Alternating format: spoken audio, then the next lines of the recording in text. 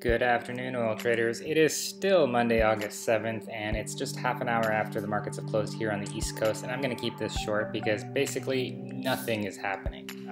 It's just another day like any day last week. We're stuck in the same range. We didn't go low enough, we didn't go high enough, and it's just more waiting and more disappointment for folks like me who are waiting for that breakout to be able to play anything. So we're just kind of in a holding pattern, and considering that tomorrow is API news after the closing at 4:30, it's probably going to get us moving. In which direction, your guess is as good as mine, but at least we're going to get some movement, for better or worse depending on which side of the spectrum you're on. I remain a bear and my targets remain unchanged. I unfortunately also remain patient or impatient. I don't know, one of the two for sure.